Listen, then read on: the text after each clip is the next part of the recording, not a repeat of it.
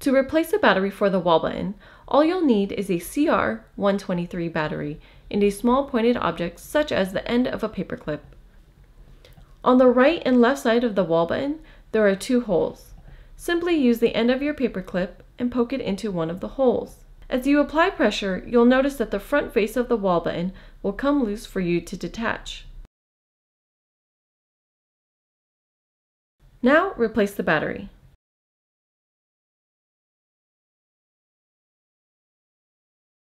Once that's complete, snap the face back on and we're done.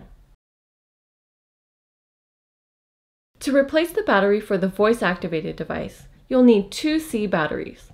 If the device is not mounted on the wall, simply remove the back bracket.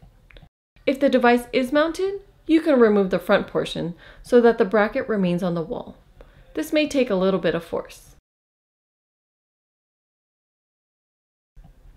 Once it's off, you can go ahead and replace the batteries.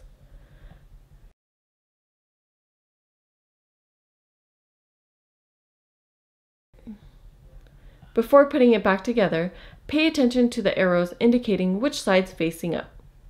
Snap it back to the back bracket, and we're done. Be sure to test the device after changing the batteries to ensure it's properly connected. Need more help or have questions about your GetSafe system? Give us a call at 888-799-6255. Thanks for watching.